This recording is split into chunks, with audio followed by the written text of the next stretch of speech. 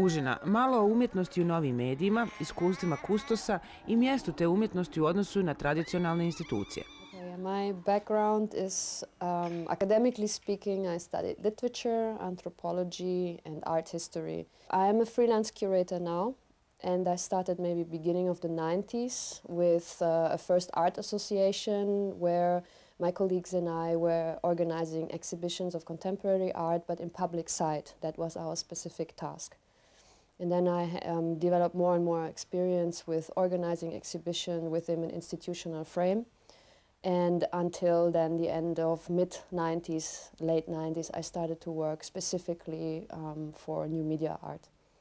To make a long story short, the former director, who was new in the title of director of the Museum of Applied Arts, and that's the context it wasn't the Museum of Modern Art, but of Applied Arts, in Frankfurt, had a vision that, in fact, museums should make a step into the digital future, present and future. So he started to recruit myself and other people to start a new department as a permanent department of the museum, just devoted to aspects and phenomena of digital culture.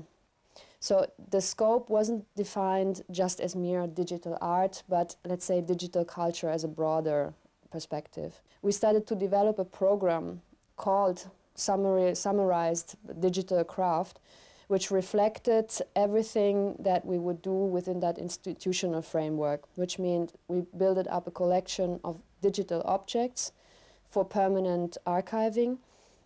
We started to develop also a program for young people and adults, educational programs. And we developed a program of temporary exhibitions. We started late 1999, and we started everything from zero. And the end of the whole project was, let's say, late 2003. And actually, because of your question, why did it sort of like end? It's, in this case specifically, was a good occasion that digital craft represented, so to say, a trend within the European or international, even institutionalized setting, where the importance given by institutions to media issues, not even only media art, but media issues, is very irrelevant. So thanks to the engagement of one person, explicitly that former director, that department could be installed. Once he was removed from that charge, the whole department was closed again. I think that is a very symptomatic way institutions, nowadays at least, treat media issues or media culture issues. There is no, in my experience, there is no such thing as a general cause. I would say it's always due to individuals making decisions. I mean, when we at least started digital craft in that setting of that museum, specific museum, we have to consider that it was end of the 90s. So we were in full dot-com economy boom.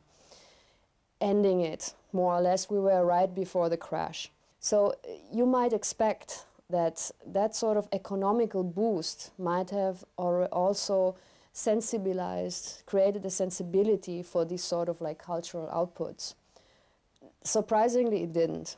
So except some individual projects worldwide, especially in America, because they are much more aware of these economical phenomena, I would say that in Europe, it's just a matter of who is taking decisions, who is decision maker, and if they already have the skills to evaluate the relevancy or the importance of such projects.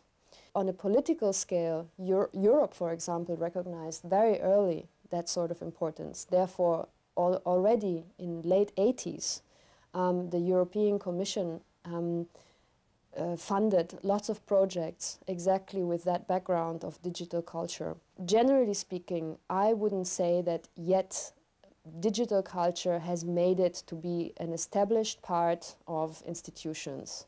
There's always the exceptions, and especially in peripheric areas. England, for example, is quite strong in digital culture issues, and not that much London. Former industrial areas now started to recognize, not now, since a while, the importance of